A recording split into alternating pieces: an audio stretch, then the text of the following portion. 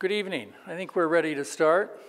My name is Kai Bird. I'm the executive director of the Leon Levy Center for Biography.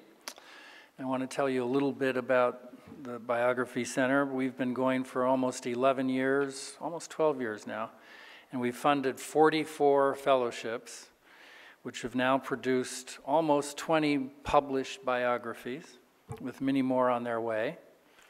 And we also award 4 fellowships every year at $72,000 a pop. Our current biography fellows are Rebecca Donner, who's working on a biography of Mildred Harnack, the only American executed by the Nazi regime in 1942 or 43. Stephen Heyman for a biography of Louis Bromfield.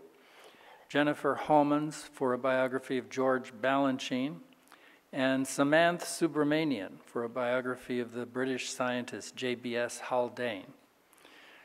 I also want to take this moment to draw everyone's attention to the fact that we recently established a 5th fellowship, this one devoted to biographies of figures in science.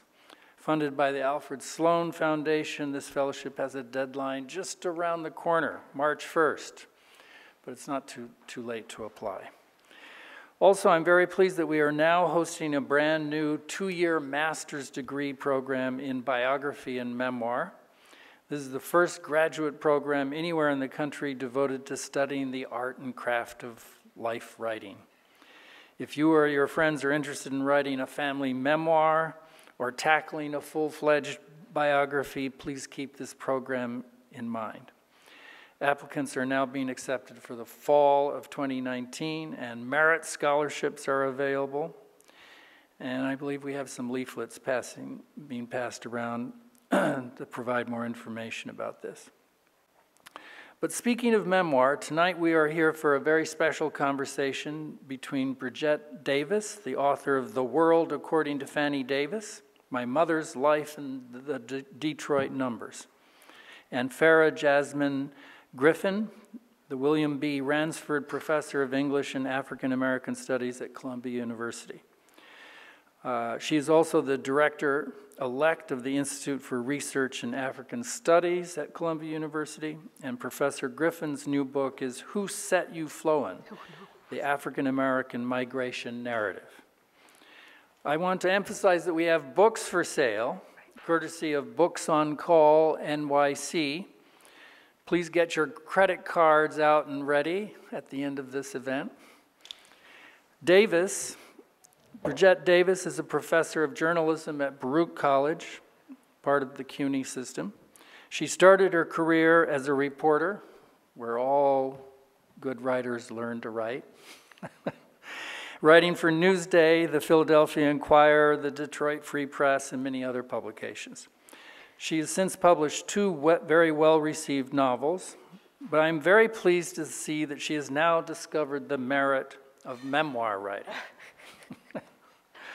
I am myself a devoted biographer, but I once also took a detour into memoir. And I can say that memoir is very different and very close to the bone. My childhood memoir also partly dealt with my mother's life, and when I was writing it, she was still with us. So I recall sending her a chapter at one point during the process, and she responded by commenting, "No, that story is all wrong." And I replied, "But Mom, I wrote that anecdote citing your own letter from the very time in which the incident took place." And she snapped, "Well, the letter is wrong. It didn't happen that way." Such are the perils of memoir, particularly when dealing with the family. Anyway, on that note, I want to turn the conversation over to Professor Griffin. She will interrogate the author. And then we will have 10 or 15 minutes at the end for questions from the audience. Thank you both. Thank you.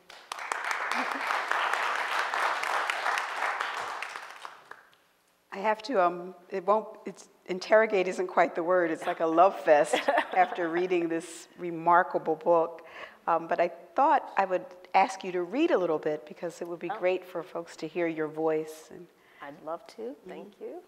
Thank you all for being here. I'm going to read from the prologue, so there's no need for a setup, just a few pages in.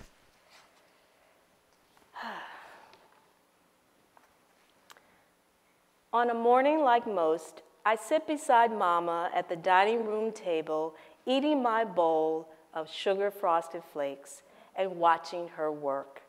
She's on the telephone, its receiver in the crook of her neck as she records her customers' 3-digit bets in a spiral notebook, repeating each one. The crystal chandelier blazes above. 442 for a quarter, 693 straight for 50 cents. Is this both races, Miss Queenie? Detroit and Pontiac? Okay. 388 straight for a quarter, 475 straight for 50 cents. 110, box for $1. Mama writes the numbers 110, draws a box around them, hesitates. You know, I got customers been playing 110 all week. Yeah, it's a fancy number. Oh, did you? What did you dream? He was a hunchback? Huh, is that what the Red Devil dream books say it played for? Now that I didn't know. I know theater plays for 110. Well, I can take it for $1, but since it's a fancy, I can't take it for more than that. You understand. What else, Miss Queenie? 684 for 50 cents box, 972 straight for $1. I find comfort in Mama's voice, in the familiar rhythmic recitation of numbers. I bring the bowl to my lips and drink the last of the sweetened milk before I rise and kiss Mama's forehead. She mouths bye-bye as I join my sister Rita, who's waiting on the porch. Together, we walk 3 long blocks to Winterhalter Elementary and Junior High School, passing by the lush Russell Woods Park. I am a first grader. In class, I wait in line to show my teacher, Miss Miller, my assignment. We have had to color paper petals, cut them out, and paste them onto a picture of a flower. I like mine, as I have glued each one just at the base so that the petals now reach out into a pop-up flower. Miss Miller looks over my work, gives it 1 star instead of 2, and stops me before I can return to my seat. You sure do have a lot of shoes, she says. Last week, she asked what my father did for a living, and because I knew never to disclose the family business, I said he doesn't work. She asked, well, what does your mother do? I froze. I'm not sure, I lied. I knew my mother was in the numbers, but I also knew not to tell that to anyone. I worried that my vague answer was the wrong one, but I didn't know a better response. No one had told me yet what I should say. Now, with Miss Miller staring at me, I looked down at my feet, which are clad in, I still remember, light blue patent leather slip-ons with lace-trimmed buckles, a favorite pair bought to match a brocade ensemble that I have just worn for Easter. I nod, not knowing what else to do. Before you sit down, I want you to name every pair of shoes you have, she insists. Go ahead. There is no lightness in her voice. Anxious, I go through a mental inventory of the shoes that line the built-in rack in my bedroom closet. I managed to recall 10 pairs in various colors and styles. The black and white polka-dotted ones with the bow tie, the buckled ruby red ones, the salmon pink lace-ups. 10 pairs is an awful lot, says Miss Miller. Her blue eyes fix on me with something I cannot name, but which I would now call disdain, and she orders me to take my seat. I can feel my classmates staring at me as I return to my table. Is it wrong to have so many pairs of shoes? Did my mother get them in a bad way? The next day in class, Miss Miller calls me back to her desk. I can smell the hairspray in her teased blonde bouffant.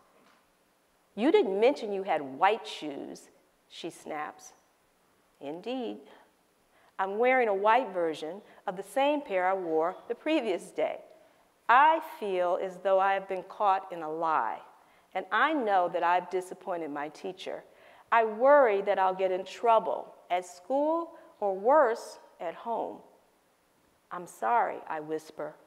Miss Miller shakes her head in disgust and dismisses me with a wave of her hand. I return to my desk, trying hard not to look down at my shoes. I am ashamed of them. That evening, I tell Mama what happened, but I wait until after she's finished taking her customers' bets and before the day's winning numbers come out. I have already learned that the best time to tell Mama difficult news, something that could get you in trouble, is during that brief, expectant pause in the day. That's when Mama's least distracted and still in a good mood. She listens, and when I confess I forgot to tell Miss Miller about the 11th pair of shoes, her dark eyes flash with anger. I fear a spanking. That's none of her damn business, she says. Who does she think she is? Before I can feel relief that she's not mad at me, Mama says, get your coat and let's go. I do as I'm told. Mama throws on her soft blue leather coat, the color of the periwinkle crayon in my Crayola box, and together we slide into her new Buick Riviera. Are we headed back to school to confront Miss Miller? Thank God, no. As Mama heads south, away from Winterhalter Elementary, she soon turns onto 2nd Avenue, drives to the corner of Lothrop, and parks in front of the new Center building.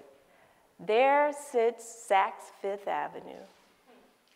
We enter through regal double doors, and I instantly fall in love with the store's marble floors, brass elevators, and bright chandeliers. I feel lucky just being here. Mama takes my hand and leads me to the children's shoe department, where an array of options spreads before us. She points to a pair of yellow patent leather shoes. Those are pretty, she says. Perhaps the saleswoman looks at us askance, given how rare it must have been to see black people inside Detroit's upscale shops in the 60s, but I don't remember. What I do remember is how nonchalantly Mama opens her wallet, pulls out a $100 bill, and pays for the shoes, while the saleswoman looks at her the way Miss Miller looked at me. When we get home, Mama says, you're going to wear these to school tomorrow. And you better tell that damn teacher of yours that you actually have a dozen pair of shoes. You hear me? The next day, I wear my brand new shoes with a matching yellow knit dress. Nervous, as I walk up to my teacher's desk, I announce, Miss Miller, I have 12 pairs of shoes. She looks down at my feet and then levels those blue eyes at my face. Sit down.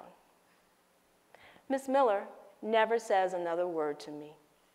I feel her rejection, but I am also relieved. I no longer have to worry about what I wear to school or feel bad about my nice things. I feel both protected and indulged by Mama. Growing up, that's how it was for me, and my 3 older sisters, and my brother. We lived well, thanks to Mama and her numbers, which inured us from judgment. My mother's message to black and white folks alike was clear. It's nobody's business what I do for my children, nor how I manage to do it.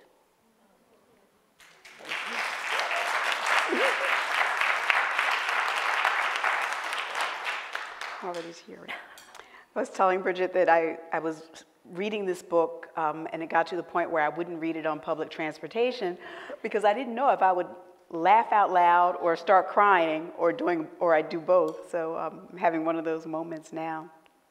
It's a remarkable book, and your mother is a figure that we aren't used to seeing in the pages of novels, nonfiction, fiction. So I was wondering if you could start by telling us a little bit about your journey to writing this book.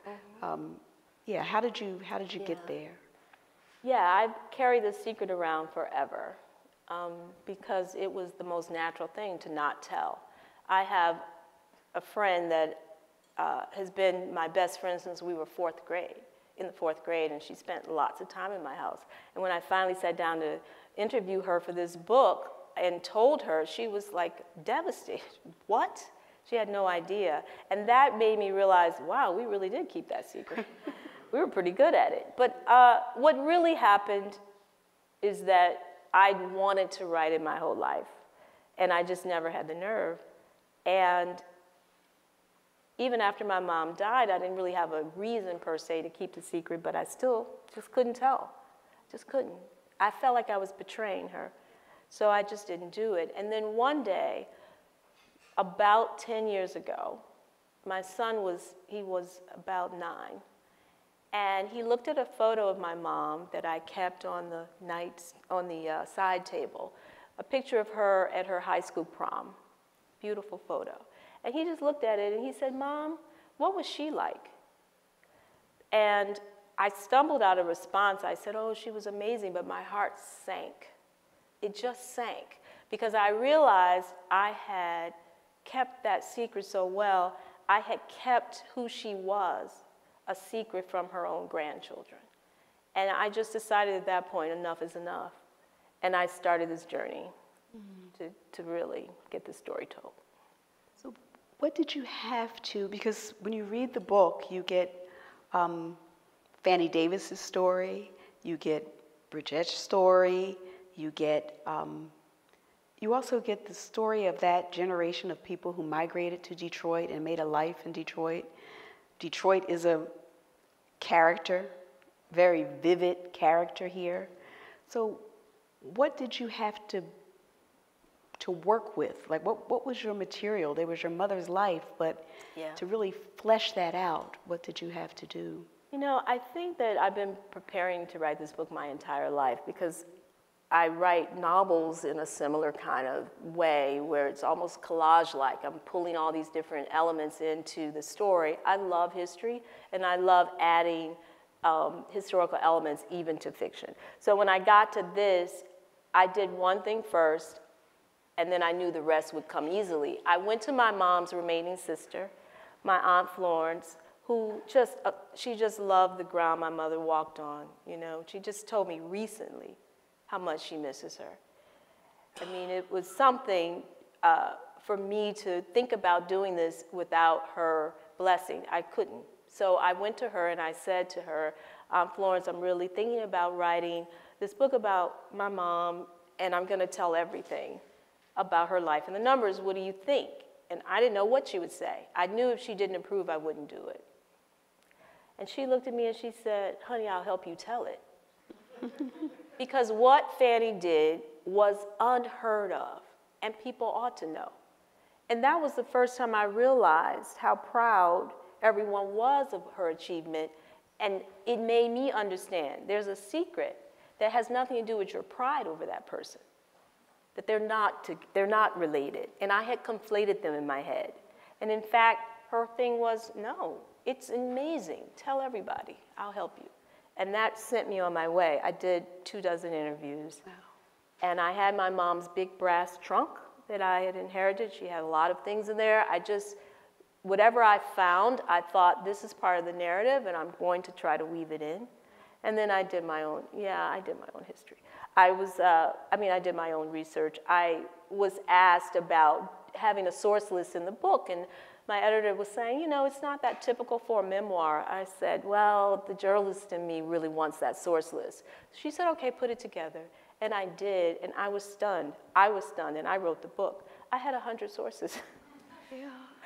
I mean, there they are. I didn't know I was doing all that, but everything I found led me to something else, because you can live a life, but that doesn't mean you understand the context around what's happening in your life at the time that it takes place. So I have to tell you, it was my own curiosity that led me down all those paths. Well, one of the things that you do, I mean, and you know, as an academic, I'm like, oh, wow, there is a value to the work that scholars do beyond just for, you know, the 10 of us who read it. Oh, please, I thank you know, so it was scholars. really wonderful seeing what you do with so much of the sort of secondary sources. But the other thing that you do that this book demands, and you do it so well, is in order for us to appreciate what your mom accomplishes, you have to explain the context. Like you have, you know, you couldn't assume that everybody reading it understood the numbers, or even the people who grew up. I grew up in a family that played numbers, you know, all the time. But I never understood how they really worked, you know. And so, was that knowledge that you always had? Was that something that you had to? Maybe, and it's not didactic at all. You know, it's like a mystery. It's like, oh, you know. Yeah, it's funny because the other thing my Aunt Florence said to me when I got her permission was, she said, I know that Fannie didn't make you learn anything about the numbers, so I'll help you with that too, because I know you don't really know. I was like, phew. Because, you know, I lived around it, but I didn't really understand the intricacies of it.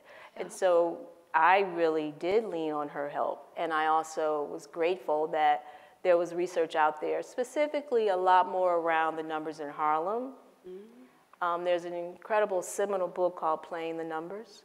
And it's about the numbers in Harlem during the interwar years. And so that gave me a lot of research, a lot of understanding of its history. But I was learning that too. Wow. That's why I was like, wow. I was literally like that when I was discovering things. Well, after you give it to, I mean, after you sort of give us the complexities, I mean, I think for me as a reader, it just made me appreciate even more your mother's accomplishments and like her brilliance and her creativity. So can you just talk a little bit, because I think most people are familiar with the legal state-run numbers, how someone like your mother confronts that challenge when the state decides they're going to go into the business of the daily numbers. Like, one, what that challenge is to her business, and then how she confronts it. Yeah, you know, it is true. A lot of people, especially younger people, think that the lottery was always there because it's always been in their lives. But the lottery, legal lotteries, are really a recent phenomenon, so to speak, because it was not until the 60s that they became re-legalized. They had a history of being legal as far back as the 19th century. So Detroit, Michigan decided finally that they would legalize the lottery. Everyone knew that there was this underground lottery business that was being run by blacks. And when they legalized it first, it was just like a weekly lottery. It was not in competition with the numbers. The numbers were every day, 6 days a week. People took that seriously. They played daily. And so no one worried about it that much. But then they got around to their real goal, which was to be in direct competition. So they created something called the Daily. And it was literally whole cloth a ripoff, down to the slogans. What'd you dream last night? You can play it. I mean, this is running in the Detroit Free Press, like a full-page ad. You know, it was so stunningly, like, you know, such theft, really. I say that they usurped the business. And my mom was concerned because she worried that her loyal customers would finally, you know, say, well, it's legal, I'll just play that. Even though there were some benefits to playing with her. You didn't have to pay taxes if you won. But also, she let people play on credit, and she let people play for as small amount as they wanted. And those were things that the state didn't do. But then the state did have an advantage. Every evening on the local news station, they would announce the winners of the numbers, the 3-digit winners, and you can't compete with that. People loved being able to just see the winners at one time, all together, without any complication. And the numbers were a little more complex when you had to sort of wait to hear what the winners were. And I don't know, she just decided that if you can't beat them, join them. And she got this idea that she would use the state lottery's numbers as the winners for her own underground business. And it worked. People love that. It worked. She's just brilliant. And, Yeah. and she's also, I think, one of the things that you talk about, both specifically to her, but then in terms of the history of the numbers and the people who run the numbers, the black bankers, and is the level of, with your mother, it's just almost extreme generosity. Yeah. And then philanthropy. And I think that was something, like, you know, it made her so kind of well-rounded, like the generosity to everybody. Yeah. And then the history, the sort of philanthropic history of the people who are making money off of the numbers was something that I had never known about. Yeah, people didn't realize that. I mean, my mom was very generous. It was just her nature. But also she was following in a tradition. That's what numbers runners, big numbers men, and in her case, one of the only women doing this, that's what they did with their largesse. Their understanding was they were race men and race women, and they were pillars of the community. So they helped to provide all those services that weren't available to blacks, thanks to discrimination, racism, segregation. They were doing things like providing a hotel for black entertainers to stay in, because they couldn't come to Detroit, for instance, and stay in a downtown hotel. It wasn't allowed. They provided home loans, because blacks could not get loans. The FHA would not insure loans that were for homes where any black person lived. So if you were a black person trying to buy a home, you couldn't get it insured by the FHA. That's the federal government that was ensuring that blacks didn't get that most basic opportunity to have a foothold in this country and buy a home through a home loan from a bank. So numbers men often provided those resources. I mean, the examples are just so many. And one more that I love is that the NAACP, particularly in Detroit, was fledgling back in the day. And it was a numbers man who came in and infused it with resources, propped it up, and made sure it was viable. So when the civil rights movement came along, and Detroit was a hotbed of civil activism, they had those organizations available to them, largely thanks to the resources of numbers men. Yeah. You know, the history that you, or, you know, and it's sort of the historical context and then your mother's own navigating of it, right? The stuff about housing and buying property and all of those things is just fascinating how you weave all of that together. One question that I had is, did you ever have a sense of her artistic ambition? Was there any, you know, yeah. Yeah, my mom was unique. I mean, yes, of course.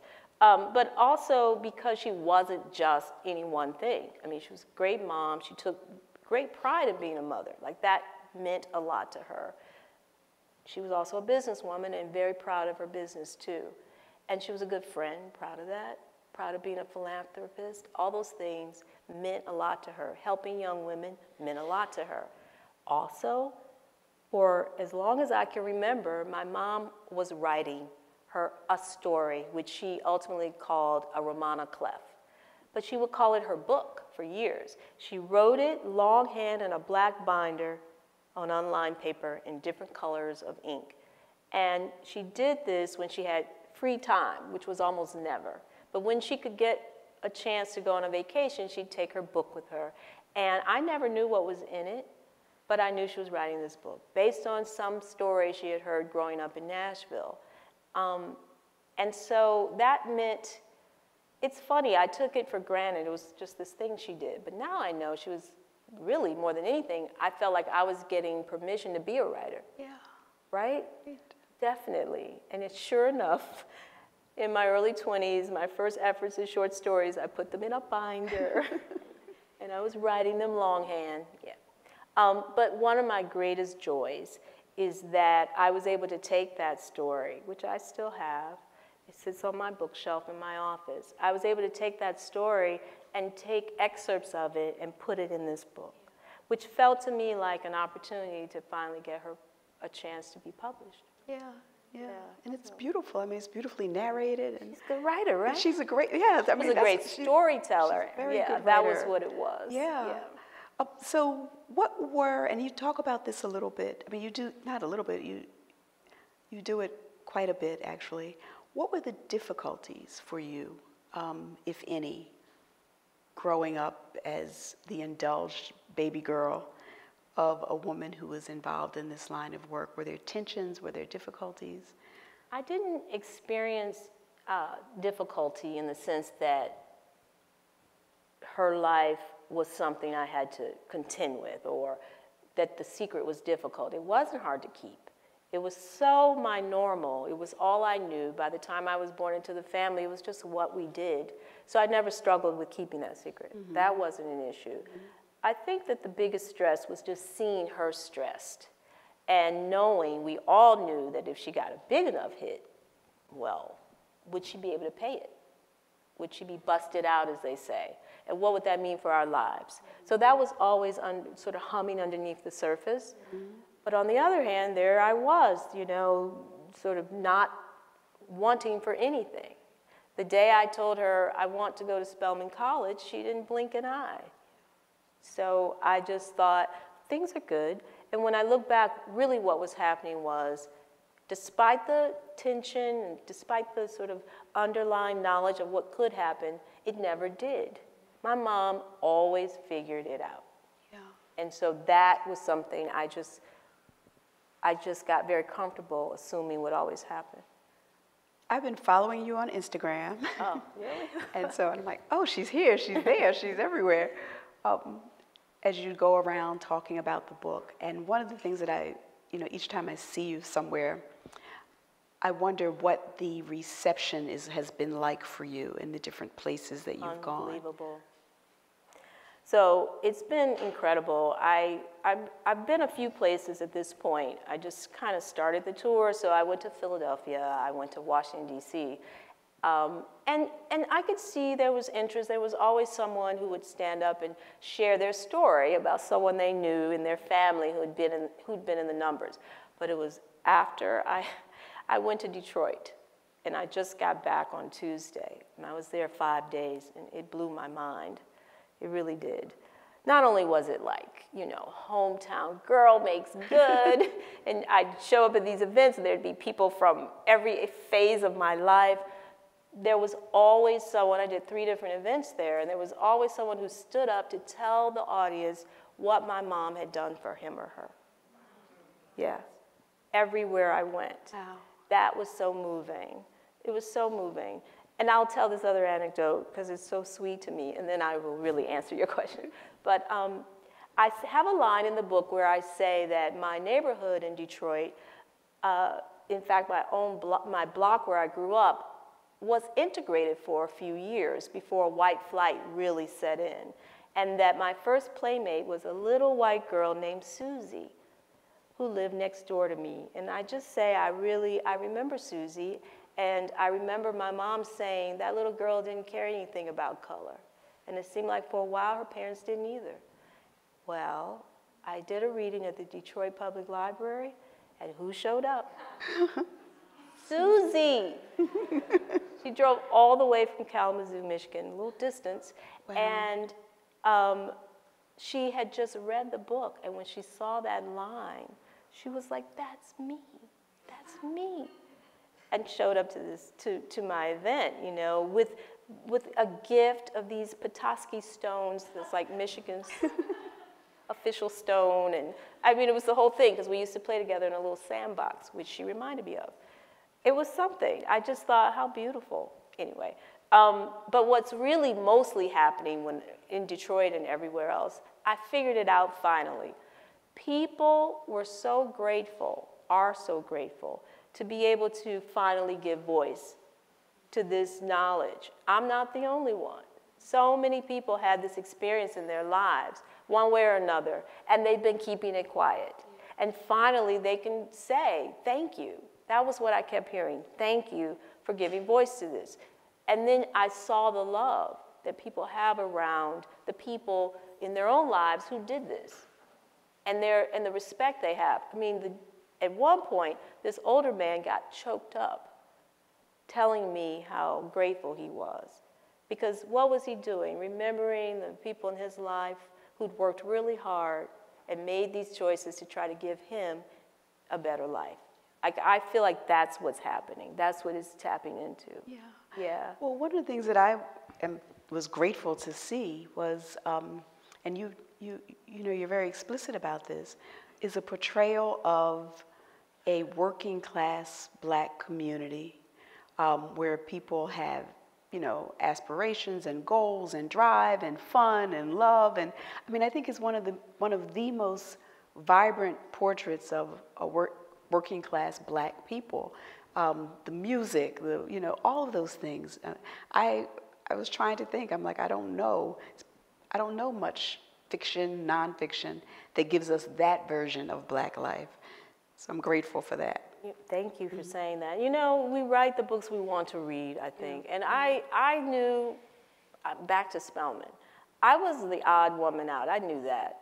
I had come from an urban environment. I came from a public school. I came from working class parents who had not gone to college. I was not the norm, okay?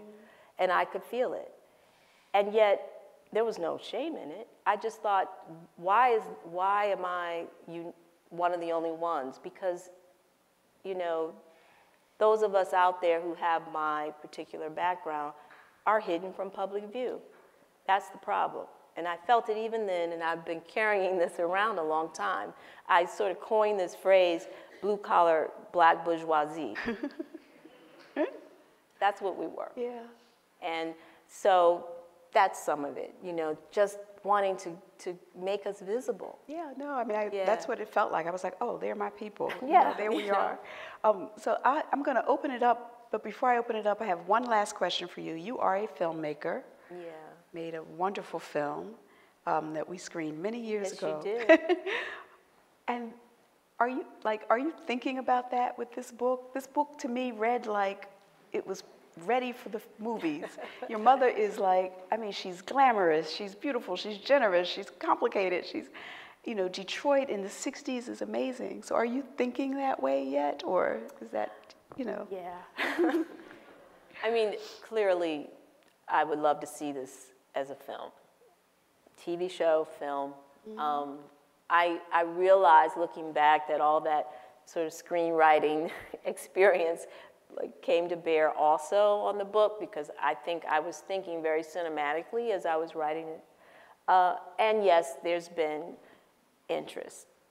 That's what I'll say. There's been interest, and I hope it turns into more. I hope so too. do. I want to see. I want to see this. Yeah. I want to read it, teach it, see it, all of those things. I So. have one more thing I want to share, and Yeah. it's a little bit of a brag, but I just have to share it. Share it. I got an email from someone whom said he was an archivist for the Schlesinger Yeah, the Schlesinger. Yeah, Schlesinger. up at Radcliffe. at Radcliffe at Harvard. It's for the history of women, right? And he said to me, "We really want your mom's papers." And I was like, "Papers?" I love it. And he said, "No, I understand there are no real records from the numbers left at this point." But he's like, "She's a lot of things. She was a lot of things. And anything that you can provide, we want that kind of history. Yeah. We want that to be part of what's available to people." And I was like, "Oh my God, Fannie." Pretty awesome.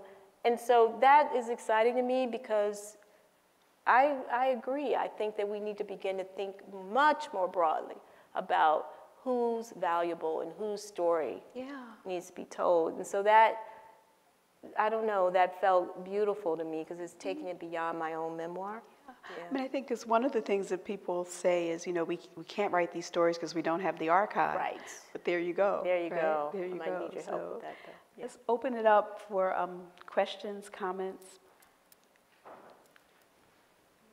I have to say, I got a chill when you just said that, because I was wondering if you had any of her books, because I know that maybe they didn't keep records, but I remember the numbers man always having little slips of paper and all that sort of thing, you know, and people need to see that. Yeah. So do you have any memorabilia? Really, I found one little scratch paper where she'd written some numbers. Yeah, but I didn't keep those things. Yeah, Thank you for reading.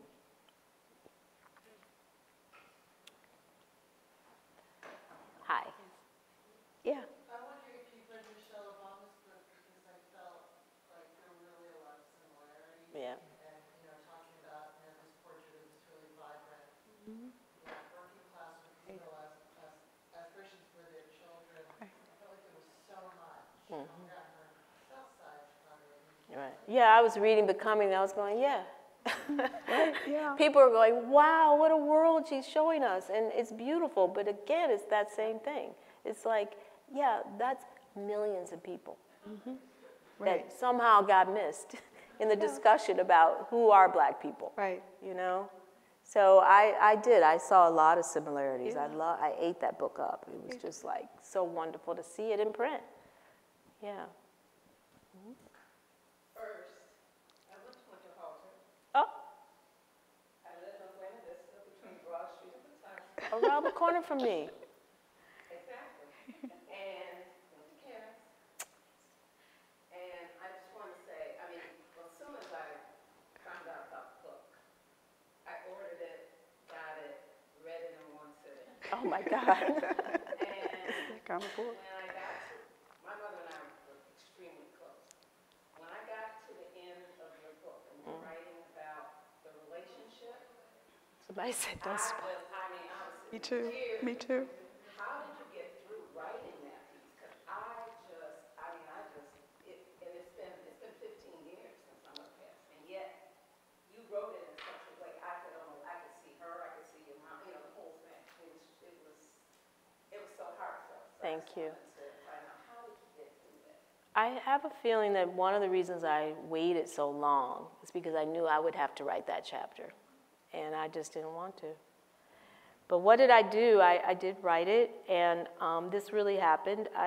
My husband's sitting right there, and I read it. I asked him to read it, and I cried, and he held me, and he told me it would be all right. And then I sent it to my editor. But it took all that. Yeah. Those of you who haven't read it, just be prepared. Don't read the end in Starbucks, right? It's like I did. Like I did. But when you were talking about the specifics of the place, that's because she does it so well, right? Like we know that first house and we know that street. So when you go back there and look at it, we feel the same thing you feel, because it's just the specifics of the place that are so heartfelt. Yeah. Yeah. Right. That was the other thing, was the presence of Motown and then the feeling of abandonment when they leave. Right. You're sad, even though you knew it was happening. you know what's going to happen. Diana Ross is around the corner, really. Yeah. So, yes. Bridgett, you touched on speaking with your editor, and I was just wondering if you could share with us, when you first took this to your editor, can you share the conversation that you had and how their reaction was, and in terms of doing the publishing, perhaps this is a little different from what you've done in the past? That's a great question. I feel fortunate that I found the right home for it. And the way the publishing world is that you have an agent whose task it is to help match you with the right editor. And I was very lucky. Everyone involved who helped me with this knew how important it was to me and how concerned I was initially about anyone thinking that they were getting a story they could exploit. Because look at the outlines of this story, right? This woman does this illicit thing in Detroit in the 60s. It could go south quickly. And so that was my concern all along. I need to make sure they understand what I won't be saying in this book and what I will. And my editor, her name is Vanessa Mobley at Little Brown.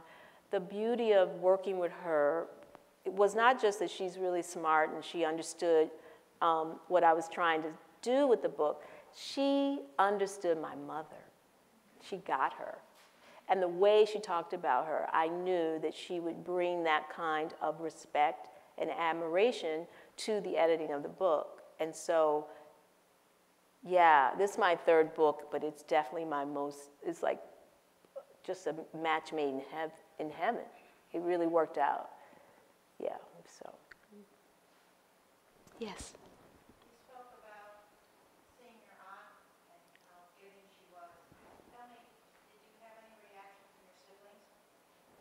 You know, the beauty of this is that it's not a tell-all in the traditional sense, and even though there's a secret at the core of it, it's not a dark secret.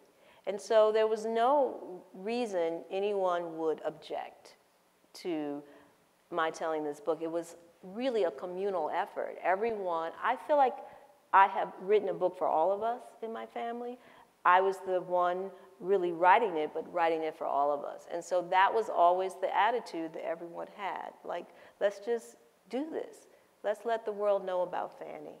So I felt really supported in that way. Yeah. Yes. I'm sorry, you should be doing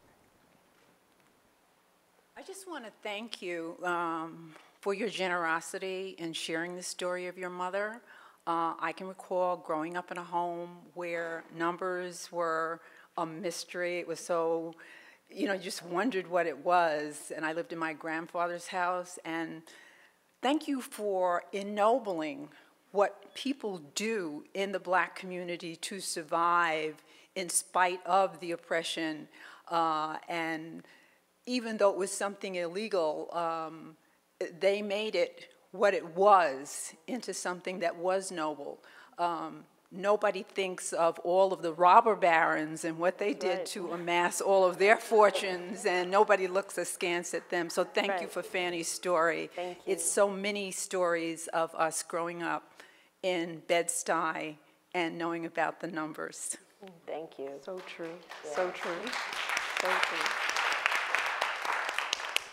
Yeah, I wanted to make it clear from the beginning that from where I sit, it was always a legitimate business. It was legitimate. Yeah. It just happened to be illegal. That's a perfect line, yes. Hey, good evening. Thank you again. Thank you both. And I also, I understand what the last commenter said, because growing up uptown, I remember listening out of my window. There was a brownstone across the street, and every so often you hear this, like a little clinking of the gate opening and closing. And after a while, I was like, what is that sound? And but anyway, there was a numbers spot like right there across the street, and so yeah, it was very active. But anyways, I was curious if you, I was thinking about the title of your book, and I also hearing what you were saying about we write the books that we want to read, and I just like what do you feel? What does it think to see or to sort of project this world from your mom, from this particular Black woman's perspective? And in light of the fact that we have all these worlds that are in the book of the many books, the many worlds that we exist in. And so what does it mean for these like worlds to kind of exist side by side? And I don't know, I know it's not so clear, but I just think it's so interesting that, like, for example, like on a block per se, we have all these families and these different family sections and these different stories happening. And I mean, I guess, yeah, so I didn't. I'm not sure there's a question. Yeah, but question, but that's okay. It's Fine. yeah, sorry. no, thank you. Yeah, Malika. She's reminding me, though, of a thought I had earlier. Do we need a new language to describe Black class? You know, because working class bourgeoisie, blue-collar bourgeoisie, you know, we need a new language to Maybe. talk about the nuances and variations of lifestyle, you know, in the Black community. Without that, I don't see how people outside can so easily understand our truth. Does that make sense? I mean, I think we're always smudging. The demarcations, you know, are not so clear.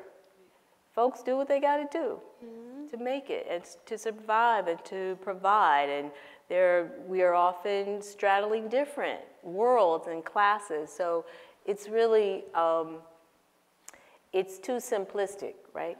To just say, oh, those are working class folks and those are upper middle class. I mean, this culture is fascinated with upper middle class blacks and poor blacks. Right. That's the thing that this culture is really fascinated by, interestingly enough. Now, when everyone wanted to know about the working class in this country, because, oh, right, the election.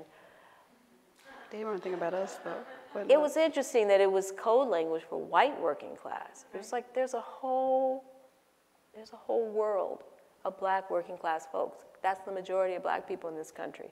Who was interviewing them? You know, so you're right, these labels are they're inaccurate, they're limiting, and they're, you know, they also ostracize those labels.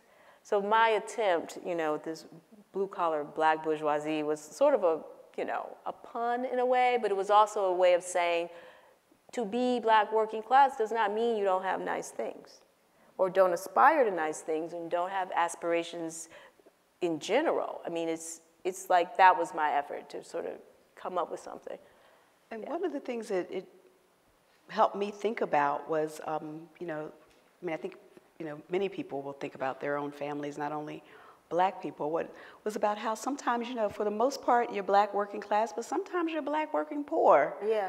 Right? And That's right. For my own family, like when we slipped into black working poor, sometimes what kept us from going lower were the people who were in the underground economy, who could, in the family, right? Help you out. Could help you out That's until right. you were able to get on your feet again. Right. And all of that, I think you see in this book too. I do want to ask you, you mentioned something when we were talking, and if there are more questions, we can take them and then wind up. But you mentioned something when we were talking about how what you are seeing is also at these events that it's not just black people who stand up and talk to you about their grandmother who wrote numbers or their, you know, that. Yeah, it's interesting. One of the things that's really happening is that I'm getting emails through my website from all kinds of people that have heard me on the radio, or they've heard about the book, or they read the book, and they're wanting to tell their stories about their lives in the numbers, or their family's lives in the numbers. Let me tell you, I'm not kidding. I've gotten an email from someone who's from the Ukraine. I've gotten, you know, someone who's Jewish and wants to tell her family story, someone Irish, Italian American. I mean, it's pretty, and that's why I'm like, you know what? The life of the numbers, that's the quintessential American story. People just haven't been talking about it. Right. Yeah, or the equivalent of something underground. Right. Some underground economy before folks were accepted as Americans. They did what they had to do to get that foothold. Hello, Joseph Kennedy Sr. Right. With your bootlegging. It's true. Yeah. Right. Anyway, I digress. Okay, we have two more questions and then we'll, yes. Just going back to what you were talking about classism, you touched on that a few times, but when we discussed about your grandfather and about not being able to wear the white collar, and so sometimes as far as classism, it's you're undercover of where you really are because of how you can move and not move to do what you need to do for your family. So I love that. I was like, wow, just the things we have to do to continue to survive and thrive. Yeah, my grandfather was actually a businessman. He had his own plastering business, which is pretty extraordinary. He was born, you know, I forgot in the year, 1865? Yeah, is that right? No, that's when slavery, no. He was born in the late 1800s. And but yeah, he basically had this business that provided for him and his family and his 9 children. And he could not wear a white shirt to work around his white employers because they didn't like what it implied. He bought a car for his boys, but he had to hide it. Why did he buy a car? Because his boys would sometimes be coming home in Nashville and they'd have to pass by a white high school, and his concern was that one of those girls could cry rape. and then his boys would be in trouble. So he didn't want them walking around. He wanted them to have something they could drive to keep them safe. All those things you have to think about. He had the means to do that, but then he had to hide it at times, or he had to use those means to just try to keep his kids safe. So, yeah, there's a lot there. One last question. There was a hand back here.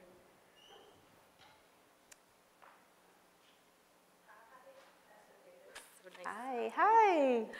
Okay, so before I ask my question, I just want to say that your mother was both fabulous and fearless and more.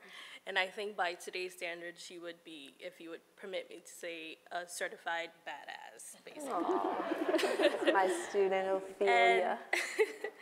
My question is, what advice would you give to young writers or writers in general who want to write the truth, about themselves, which would include their families, but, are crippled by the fear that they may expose someone or, tell an untruth about somebody, not to basically portray them in a bad light? That's a great question. I'm not sure I'm the best to answer it. Look how long it took me to get up the nerve to tell this story. I was inside of the fictional world for a long time, and I think that there was a reason for that.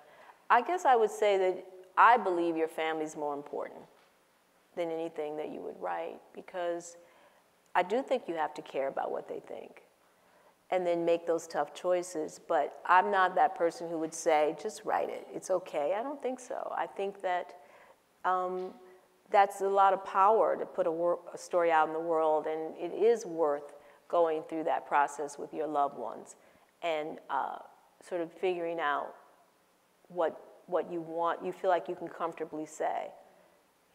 I do think that's important. Sometimes your truth is so strong that you need to tell your truth no matter what. But know that that's a sacrifice you're making, and make sure it's worth it. Yeah. Well, thank you so much for this beautiful book and for everything. Wonderful.